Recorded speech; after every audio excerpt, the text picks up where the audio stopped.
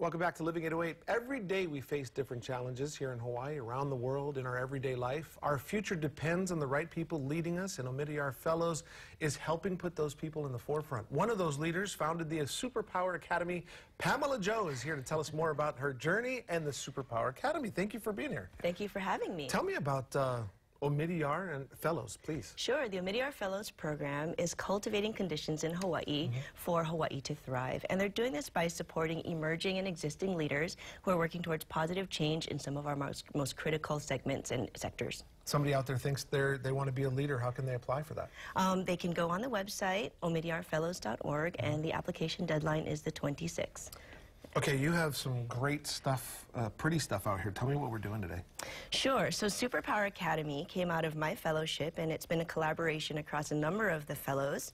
You know, there's some wonderful research, John, out there coming out of the universities that are identifying skills and mindsets that are more closely linked to educational advancement, academic achievement, and lifelong success than traditional measures like intelligence and talent. Okay. So what we've done is we've created a subscription to help kids start building these skills as quickly as possible. And we try to make it fun, we keep it hands-on, and it's all couched in a superpower adventure. You have some stuff up here that I could spend hours on. Paper airplanes, there's glitter, there's fun stuff. So what do you want me to do? So let's do this. So first the kids get recruited by a secret society far, far away. Congratulations.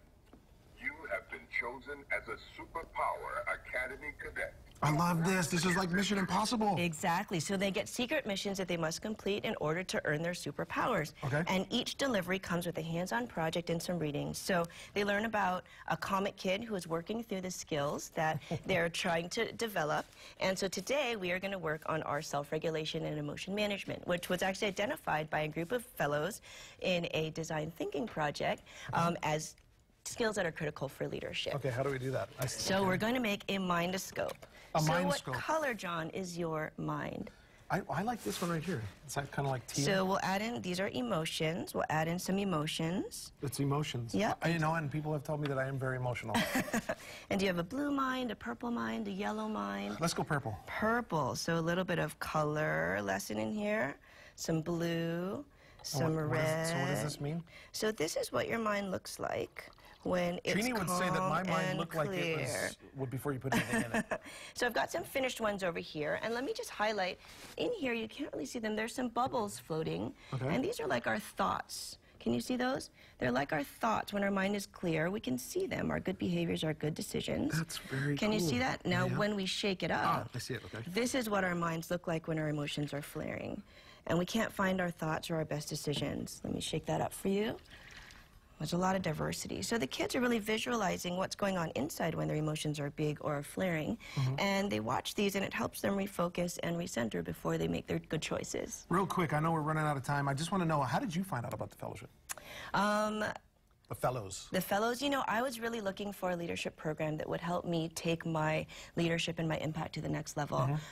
So it's a lot of work, but it's great curriculum, and it's curriculum that I think every executive leader should be exposed to.